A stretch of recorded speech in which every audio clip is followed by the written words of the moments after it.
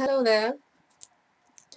Today I want to share with you about a very complicated and perplexed subject. It's going to be called What is a Woman? Okay. If we look in the dictionary, there's a lot of definitions for what a woman is. So we want to look at what a woman is biblically, what a woman is in terms of God's plan, in terms of God's vision, in terms of God's way of purpose for her. So before we begin, let's just pray together. Okay. Heavenly Father, we glorify you this afternoon, Father. We thank you for the gift of life. We thank you for the abilities that you have given us, mighty God, even as we share this word by the power of your Holy Spirit who is present even this very minute. Mighty God, we pray that this word edifies us, and this word increases our faith, and this word even delivers us from unknown things that are not godly. Father, we pray in the mighty name of Jesus, and we give thanks to you, Lord, in Jesus' name. Amen. Hallelujah. Amen. So before we begin, we want to do a bit of an experiment. Okay, so I'm going to show a video where I'll be dressed differently, and then you can actually make a decision on which one or which Daphne looks more like a woman.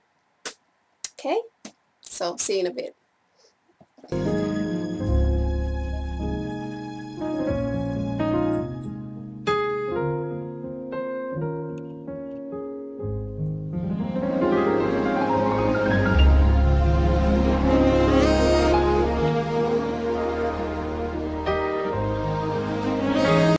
Okay, so welcome back. So which Daphne did you think looks more like a woman, in your opinion, between the first one and the second one? Okay, if you made your decision. Okay, well, whatever decision that you have made between the two options, your answer is wrong. None of those two descriptions can be evaluated as being a woman. In other words, what I can say concerning that is that looking feminine does not make you a woman. Looking more feminine does not mean that you're a woman. Looking feminine has nothing to do with being a woman biblically. Rather, looking feminine means that you are a female. It has everything to do with being a female. But looking more feminine than the other woman does not make you more of a female than she is. It just means that you look more feminine, but you're both females. Now, to understand what a real woman is, we have to go back to the beginning of creation, when God created the first woman, who is Eve. We have to look at what happened, what was God's plan, what was God's purpose, what made God name her a woman, what did she have, and what was she that describes her to be a woman. Then we can understand what a woman is, because I believe that in this generation we have really become so ignorant that we think that looking feminine is being a woman. I mean, we hear all these phrases that say size 0 is not a woman, or I'm a woman because I have hips and because I have this. That's just ignorant. It shows that it lacks the wisdom of God. It lacks intelligence. It lacks understanding. So let's go back to the beginning of creation, when God created Eve, and see what it was that made her a woman. See, I love the story in Genesis chapter 2. I mean, this is the first love story that we have in the Bible, and it's such a beautiful story. So if we go to Genesis chapter 2, verse 22. So it says, "Then the rib which the Lord God had taken from man, he made into a woman, and he brought her to the man. I like the Amplified Version. The Amplified Version says, the rib which the Lord God had taken from the man, he built up. He built up and made into a woman. Now the Hebrew word for woman is ishasha. Ishasha. I'll spell it on the screen for you.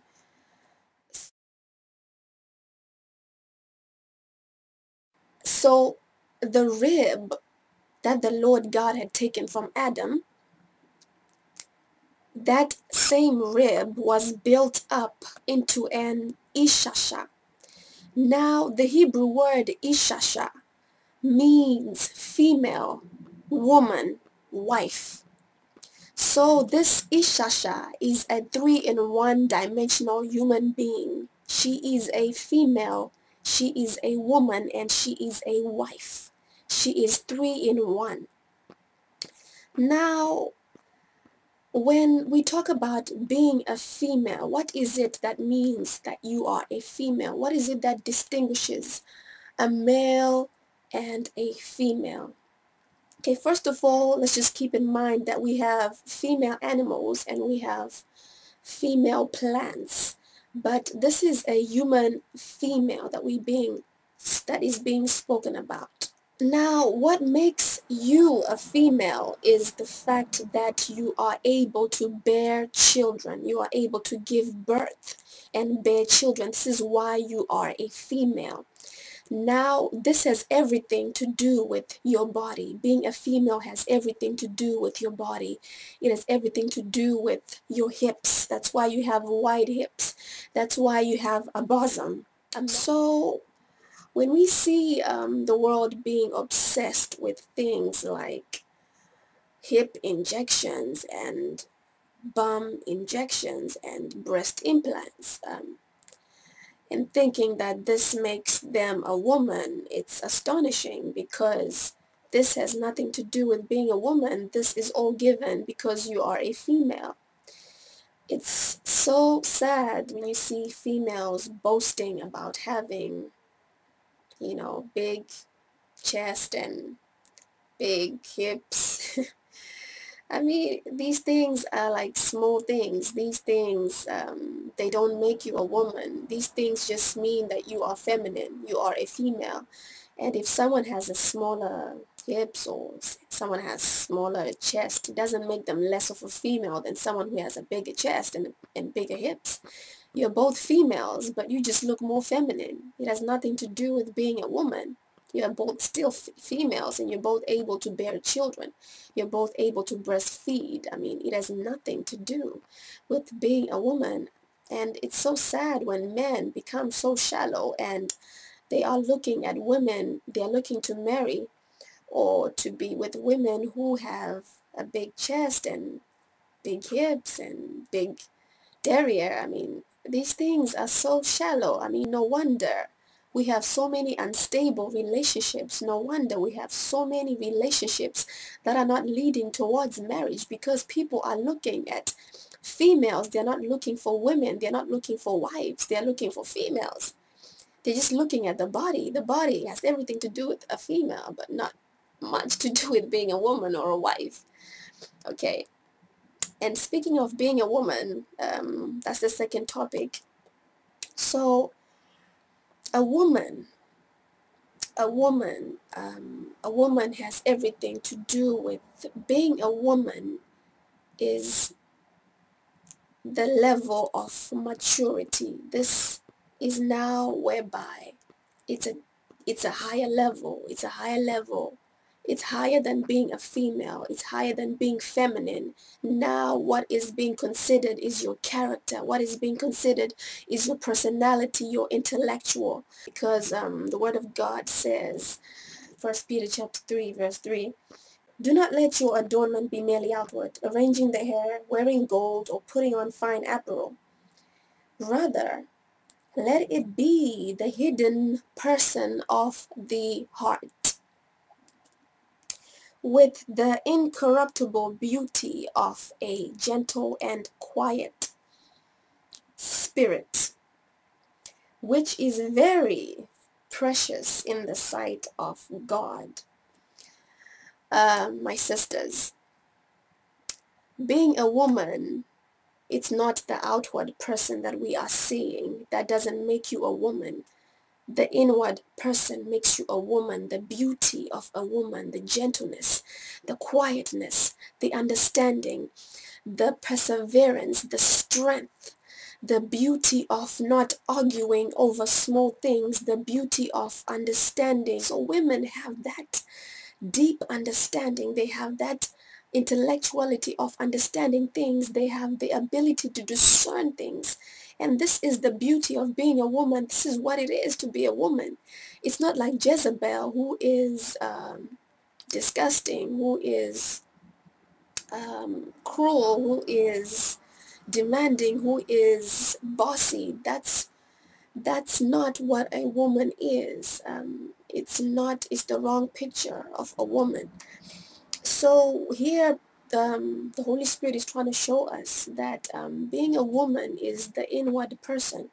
It's the inward person, it's the inward beauty that is mostly being forsaken in this generation, because everyone is looking up to Kim Kardashian, everyone is looking up to, you know, Nicki Minaj and people like that because of what they look like. I mean, God bless them, but looking like that doesn't make you a woman. I mean, they look great and everything, but what is the inward man saying? What is the character saying? What is the personality saying? I mean, how mature are you? I mean, what's the maturity level in terms of making plans?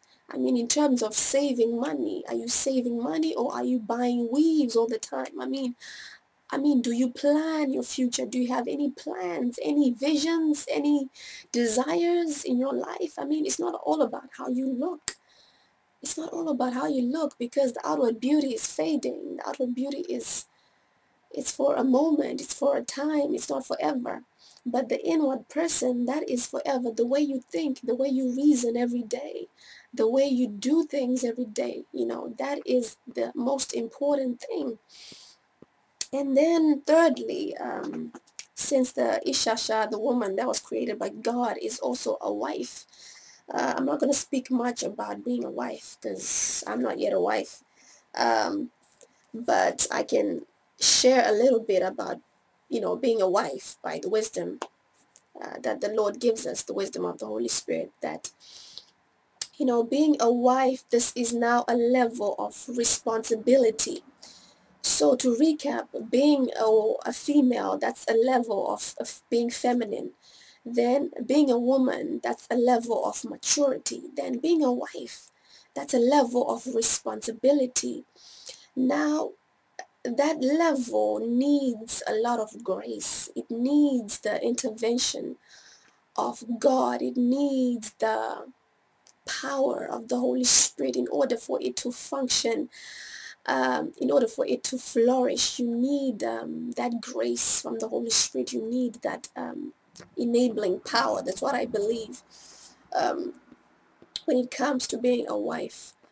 So that's what I wanted to share with you. I mean, in my book, Incorruptible Beauty, if you haven't yet heard about it, this is the copy of the book.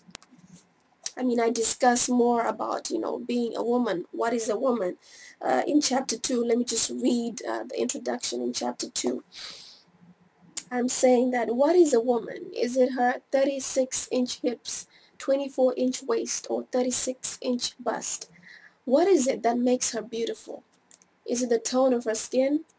The texture of her hair? I'm saddened by how the world is raising up empty cylinders plastered with good looks. I'm sorry that Hollywood testifies that your look is all you need to walk up the mountain of life. They lied. There is more to you than that cola-shaped body that you have. There's more to you than your envied full lips. There's more to you than those big pretty eyes and high cheekbones that you have. Yes, there is a great deal more to a woman than her outward appearance. When God fearfully and wonderfully made her, this mystery went beyond her physique. It went beyond her intellectual and sexuality. What does God say about a woman? After all, it is God who formed and built her. In this chapter, it will be revealed to you what a woman is through God's holy and flawless scriptures. By the end of this chapter, you'll be able to know what a woman is, her character, excellence, beauty, mission, and role on the earth. So I just felt like I should share that with you as well. In the book, I speak, about what a woman is. I go deeper into how she was created, what purpose she had for her own life, and what vision she was given in her life and in the life of a man.